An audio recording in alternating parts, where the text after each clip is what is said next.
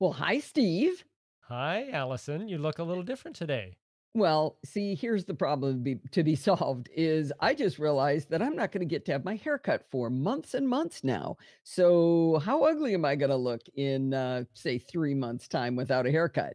And so I asked the Slack, and Kaylee came back and said that I could use Memoji instead, and taught me how to do it. It's a rather complex system, but I think we've got it working with Mimo Live. What do you think, Steve?